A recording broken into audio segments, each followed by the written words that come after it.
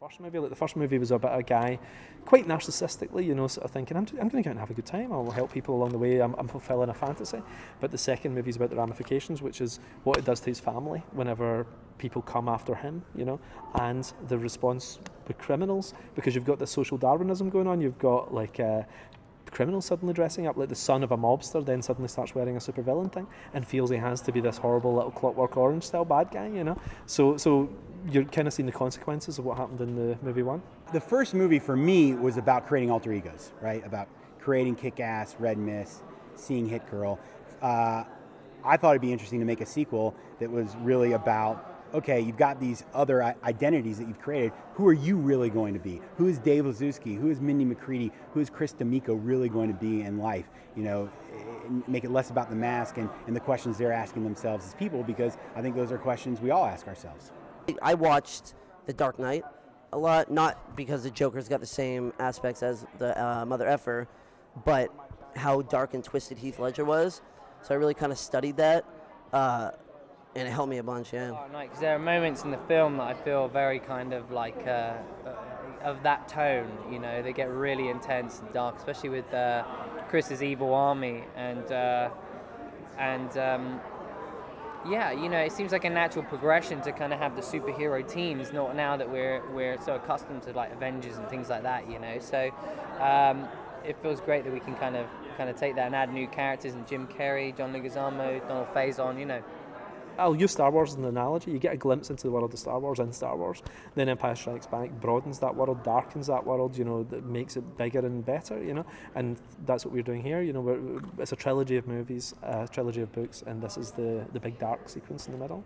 When I sat down in 2007 and started typing, my thing was, what if Quentin Tarantino did a superhero comic? That was my plan, because when Tarantino makes you laugh, he really makes you laugh, and then suddenly someone's brains explode over the back of a car, and he's really good at that light and shade thing. You never get bored. He's constantly challenging the reader or the viewer, and that's what I try and do as well. Like Kick-Ass was my idea of if Tarantino was doing a superhero thing. That was in my mind the whole time I was doing it. It's not the same movie over again. Kick-Ass now meets a bunch of superheroes, and it's a group of guys out in the street fighting. I play Dr. Gravity, who is inspired by Kick-Ass to become a crime fighter, and he also introduces Kick-Ass to this group of superheroes or super vigilantes called Justice Forever, and it's sort of like Justice League or the X-Men or the Avengers. Well, Night Bitch has a very sad story. Her sister was actually murdered, and this superhero persona that she's created is really her way of fighting back. She doesn't want to become a victim, and I think this is her way of fighting back. It makes her a more powerful person. I played Red Mist in the first one, obviously, who was the really just kind of young, naive kid that wanted to join Kick-Ass and be a superhero, because every kid's thought about being a superhero. So he goes there, and he, in the end, he's looking for respect from his father, but he knows Kick-Ass is a great dude, and he loves being his sidekick, so he's kind of torn in the middle.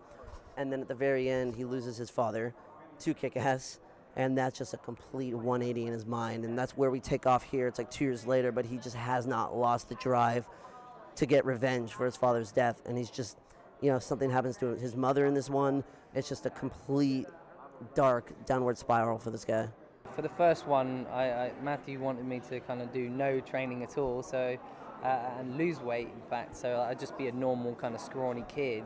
But luckily, yes, I could kind of get a bit more physical in this movie. So, and Hit Girl trains Kick-Ass, so he definitely has to kind of get more in shape, but we did that through like learning a lot of fighting styles, jiu-jitsu, boxing, a lot of MMA stuff, so it was good fun, The first film had a little bit more of like a Hong Kong vibe to it, and one of the things I love about Kick-Ass is that it's about being a superhero in the real world, and so I thought it would be fun, to allow the fighting style to evolve and allow it to become even more grounded and really show that, that being a superhero has consequences, and so that means like when you get punched in the face, it hurts. It takes you a moment to recover, and Aaron is such a gifted performer, not just as an actor, but also a physical performer, and his ability to convey that realism in his fights was just mind-blowing to me, so I really embraced it and ran with a sort of almost more of like a down and dirty, gritty kind of fighting style. Kick-Ass is clearly not your typical superhero movie in any way, shape, or form. I mean, the characters all have dirty names.